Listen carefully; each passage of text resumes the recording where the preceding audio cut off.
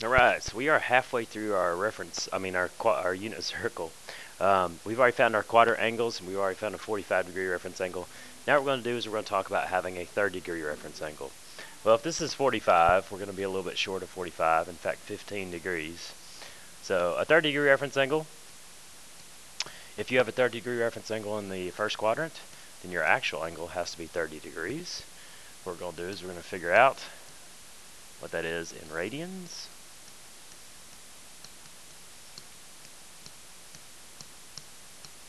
So it would be pi 6. Good news is this is one of the angles that you actually need to know. So if you have a 30, 60, 90 triangle, you should know the sides are 1, 2, square root of 3. We are in the first quadrant, so all the sides will be positive. And then what we're going to do is we're going to calculate the ratios. Remember, your sine comes second and your cosine comes first. So keep that in mind. So the cosine is going to be the square root of 3 over 2, where our sine value is going to be 1/2.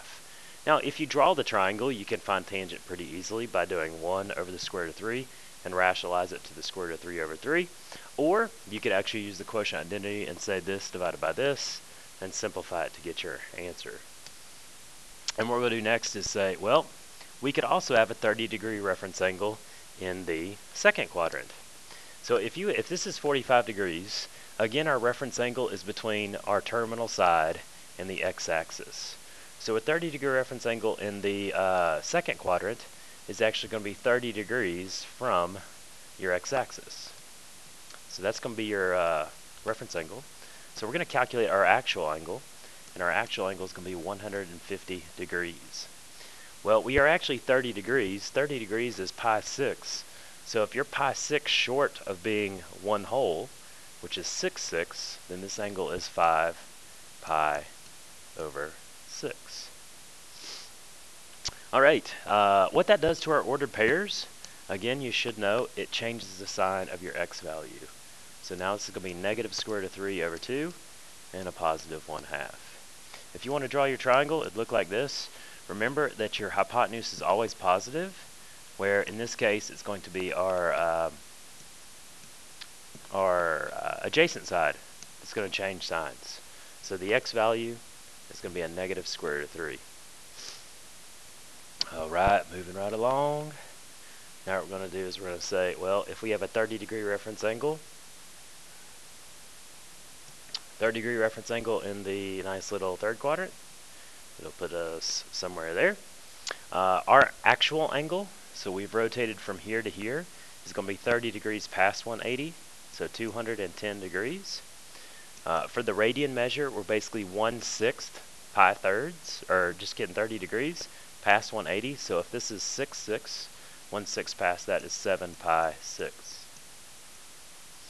And then what that's going to do, it's basically going to give us the same order pairs, just both of them will be negative now. So negative square root of 3 over 2. Man, I'm kind of pushing the edge of my board here.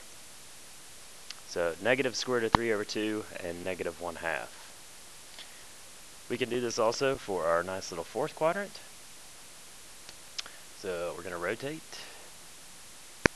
And again, we want a reference angle. Whoops, that's maybe a little bit thin. Probably be about right there. So 30-degree reference angle. We are basically 30 degrees short of being a full circle. So this angle right here is going to be 330 degrees.